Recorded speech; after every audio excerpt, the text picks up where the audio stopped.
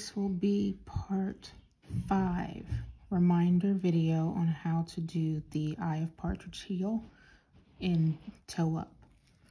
So on my previous reminder video, I stopped right where I am now. I'm about to start my decreases. I've already done one stable round of knitting, one decrease round, which you can see that knit 2 together right there, and then on top is one plain knit round, and now this row here on the needles is my decrease round. So this will be decrease round number 2.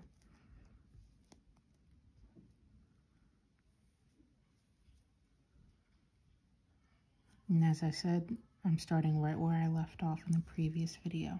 I didn't move anything.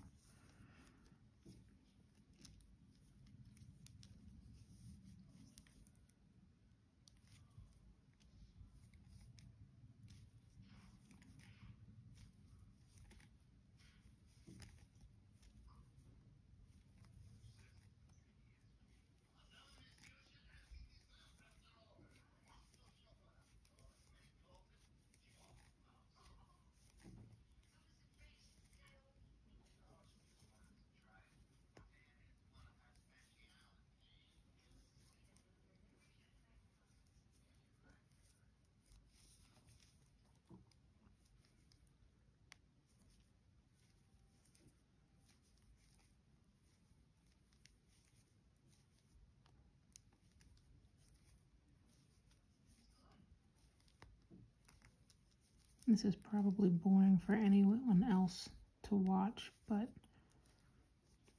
for me, I like real time knitting instruction. So apologies if anyone is watching and you find this to be drawn out and dull. Okay, decrease on this side, the slip knit in the front, slip both as if to knit, and push in from the front with the left needle, and then knit. Hopefully, yay, did not split the yarn. And then keep on going around.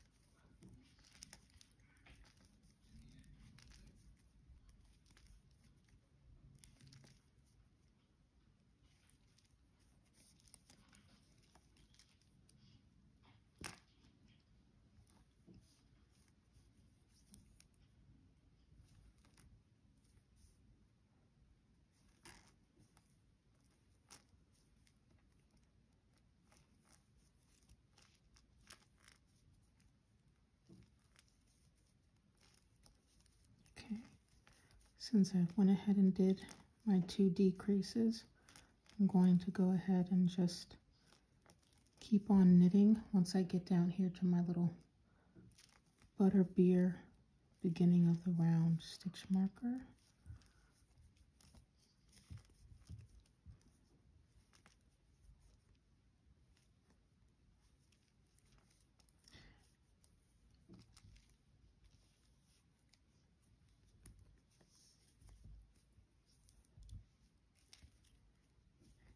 maybe to not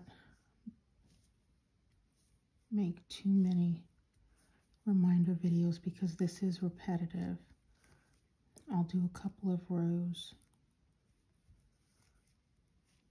on this reminder video for the decreases and then just continue. I know I said I don't like kind of like the cutscene videos, but it's going to take a while for me to get down to 64 stitches, and that would take a couple of videos.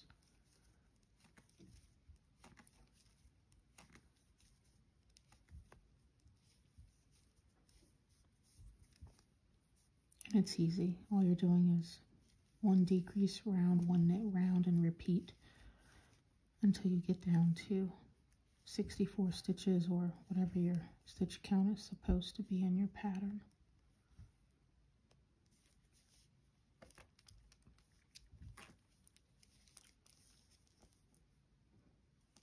Continue to knit on this side.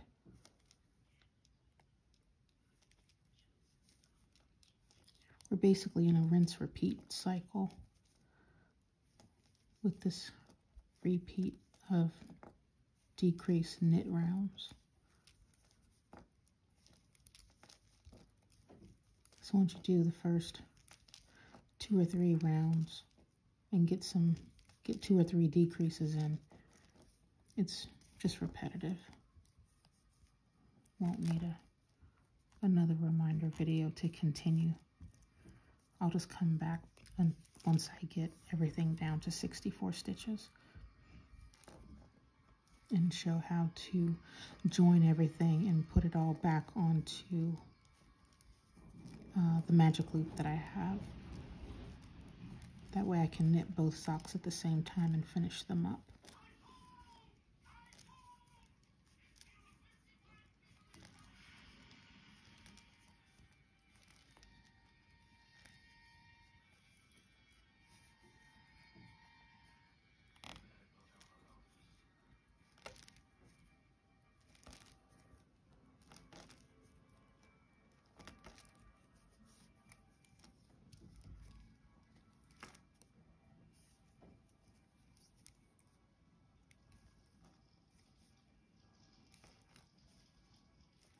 Okay, I've knitted all the way around.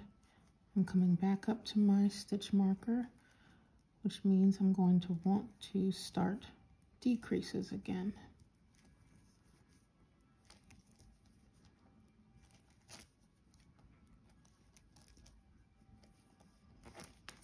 And I'm going to knit 2 together.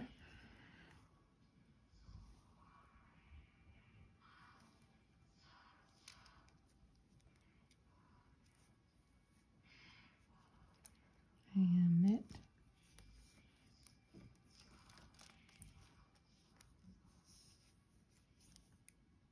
And continue knitting across the top of the foot.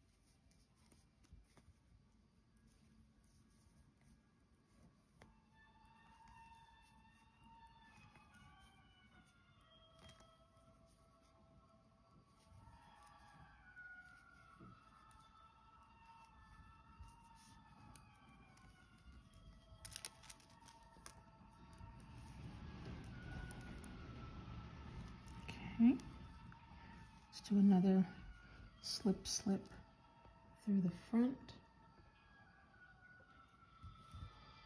Knit the first one and then slip as if to knit, slip as if to knit, and then push through the front and knit those two together and keep going.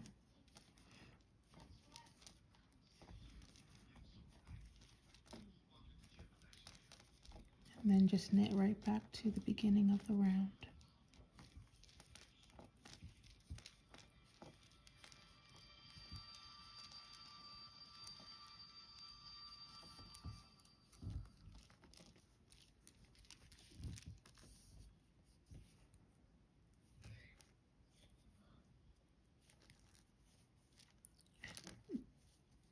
Quick suggestion that popped in my head: if you've never used 5 needles at once for a heel flap and gusset, and you've never used metal needles specifically,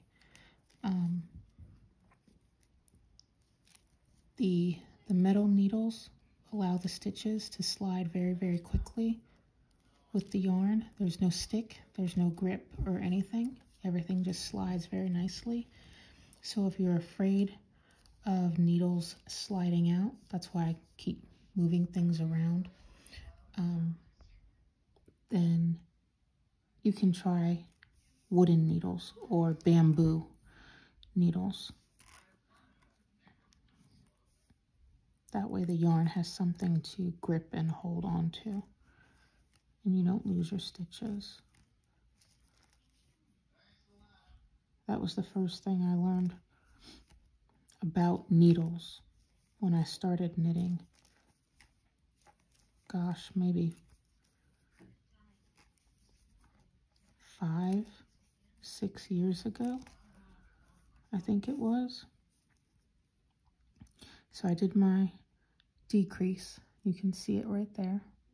So I'm going to continue with my knit round and just make one big plain knit round all the way around these needles. But yeah,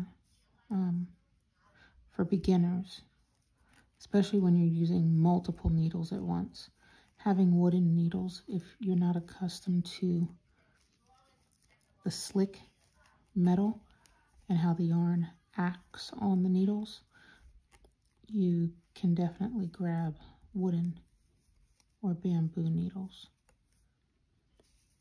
And I was always getting, when I first started knitting, the Clover brand, that easily accessible to anyone. You can find them at Michael's or Joann's, Hobby Lobby, AC Moore, any craft store that has knitting supplies and crochet supplies.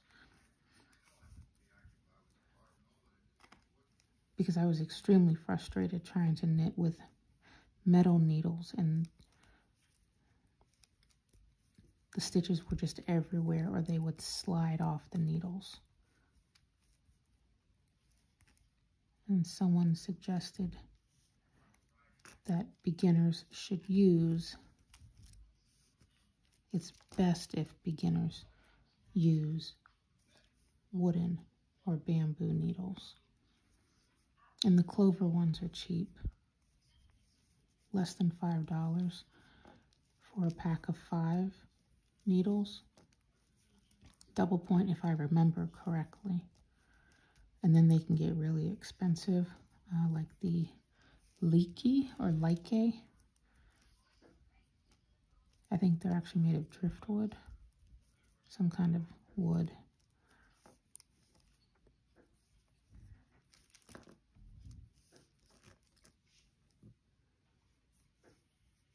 But that's just like any needle. Some metal needles are perfectly affordable. Hayas are very affordable. They're not more than probably at most for a set of 5 needles, I think maybe $12 or $13. It does go into the hundreds when you get the full set of multiple sizes all in one pack, or interchangeables. Those can go into the hundreds. Chaigu is another affordable brand of knitting needles. CHIAGOO for Chaigu. And the Haya is, I believe, HIYA. Spelled out twice, Haya needles. And those can be found in crafting stores. Well, actually, the Hayas and the Chaigus I haven't seen in the crafting stores. I'll correct myself. See them in your local yarn stores. Definitely on Amazon.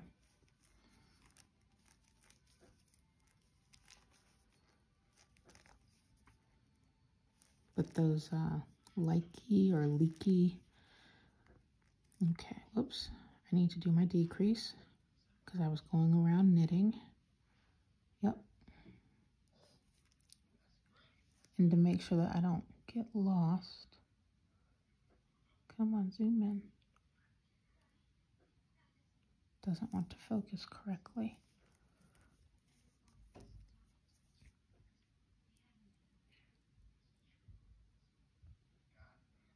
You can see, which I wish it would focus. You can see down here on the row below is the decrease. So I've just done the knit, so I need to make sure I do my decrease here. This is all about reading stitches because I'm not using a row counter to tell me which row I'm on. Be it row 1, which would be a decrease round, row 2 would be the knit round.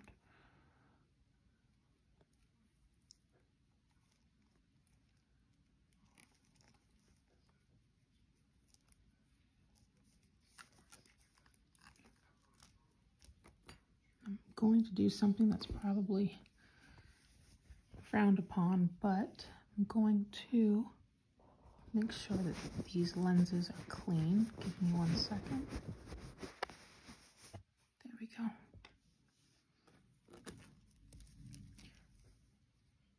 Yeah, much better. And the bouncing of the arm holding my phone, which I don't like. Yeah, you can see it a little bit more clear if I zoom in. So that was a decrease right there. And let me get over to the other side and do another decrease. But what I was saying about the leaky or like, however they're pronounced, those are expensive. Very expensive just for wooden needles. If I recall, when I did see them in a yarn store, they were well over $40 for a pack of needles. So I certainly don't need those. But I'm not a fan of using wooden or bamboo needles any longer. It slows me down because the yarn is gripping onto the needle. And I want more speed. Even though I'm not a fast knitter, I want at least a little bit more speed and less resistance when I'm knitting.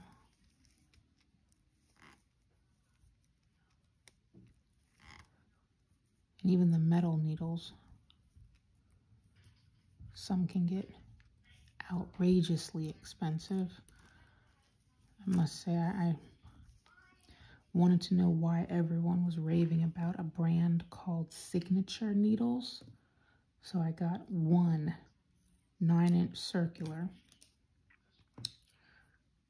And that was $42 for one 9-inch circular, which is, honestly, my opinion, ridiculous. It's not like it's going to knit for you and then you can run off and go do something else. There was nothing special about the 9-inch circulars. And the join in it, where the cable and the needle join together, it grabs my yarn. It's not smooth at all. So for me personally, I wasted $42 on a gimmick. I know a lot of people swear up and down about those needles, but they're no different than a chai-gu or a haya, or even a Knit Picks needle or any of the others. It's always personal preference. Me, I like to stick to chai-gu, haya, and even the Addy Rockets. The Addies are very nice, extremely affordable, just like the hayas and the chai-gus. Very affordable.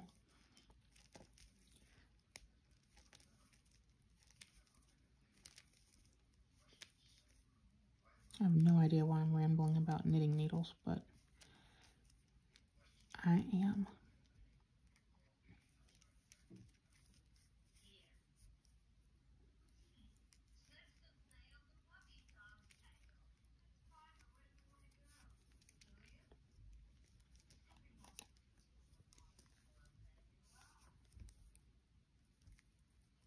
Okay. I think I'm going to make this reminder video short when it comes to this knitting. And I'll go ahead and finish up all of my decreases until I get to 64 stitches. And this is a regular round because I just did a decrease. That way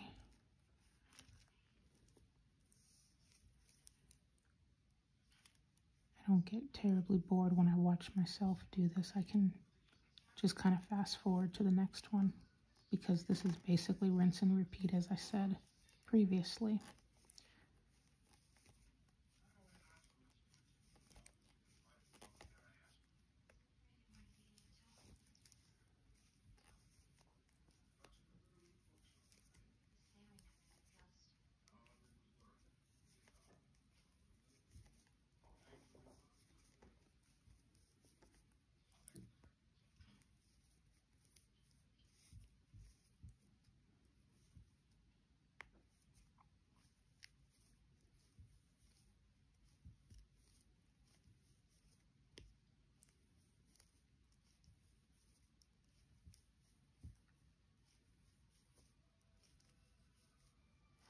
I always find it kind of relaxing knitting and watching a podcast, and it's just quiet knitting.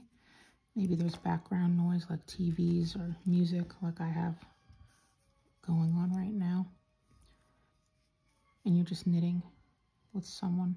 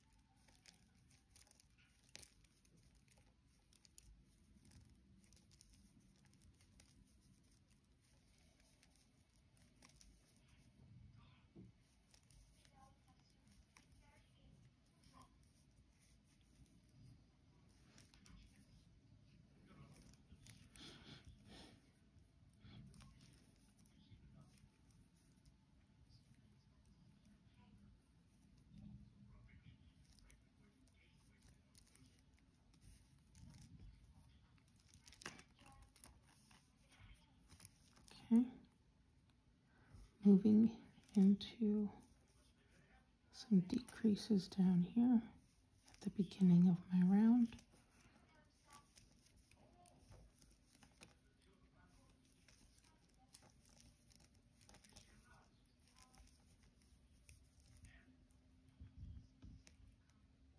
Knit two together.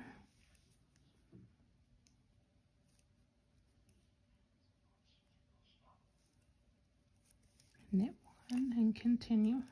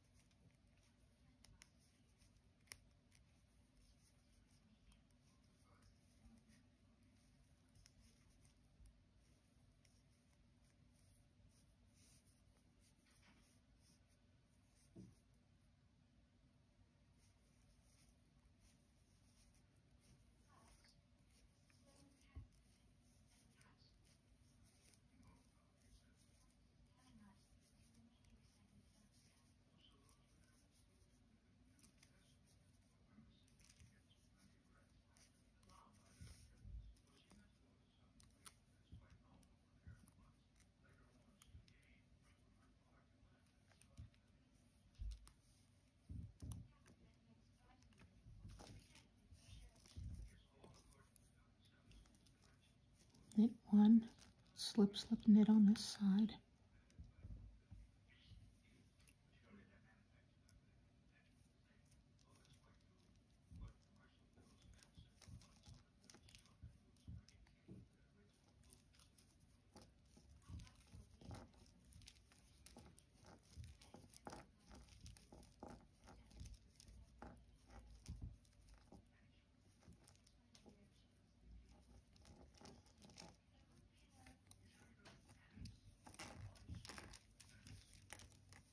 Oops. Ow. These things really do stab.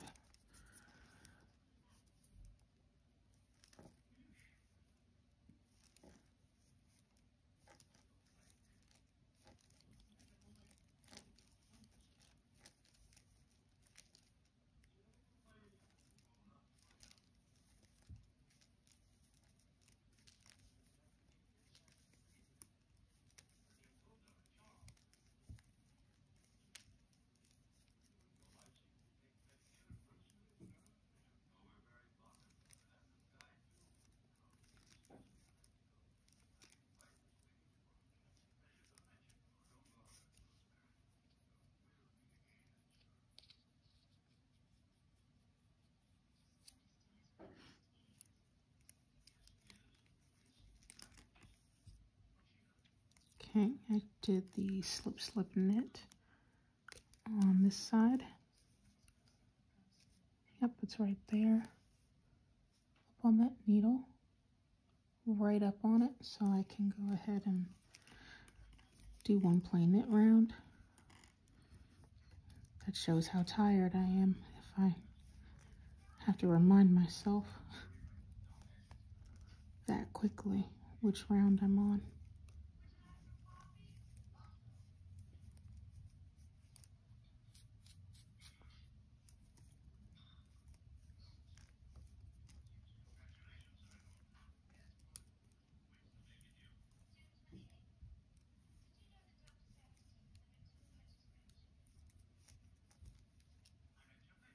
Okay.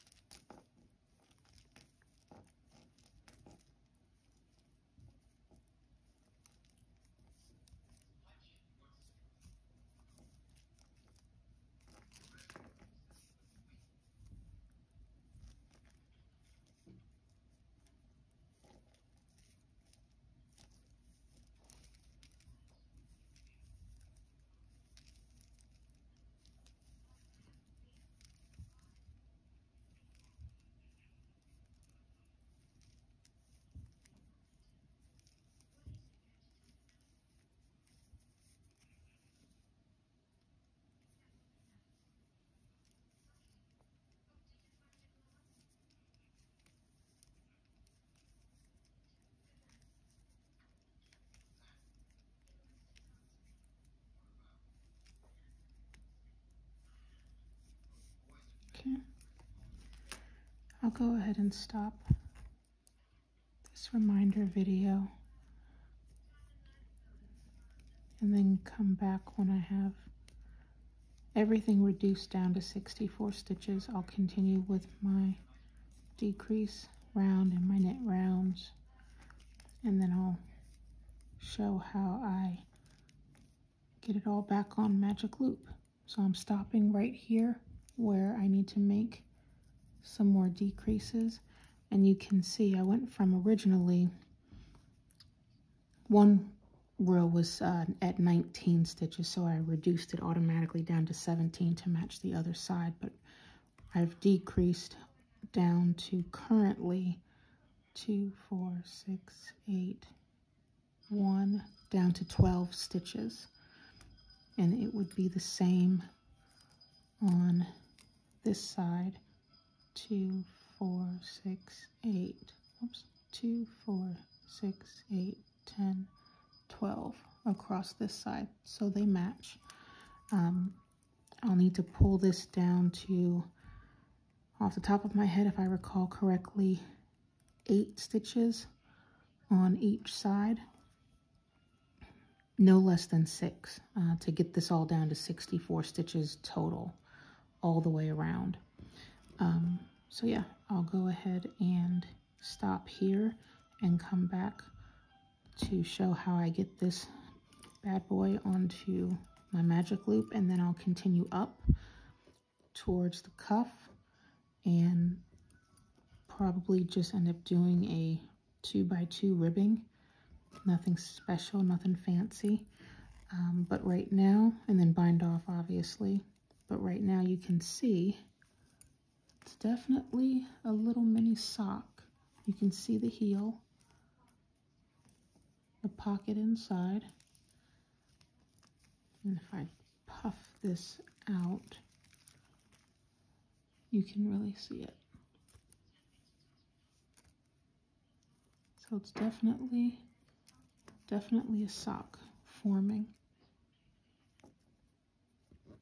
Okay.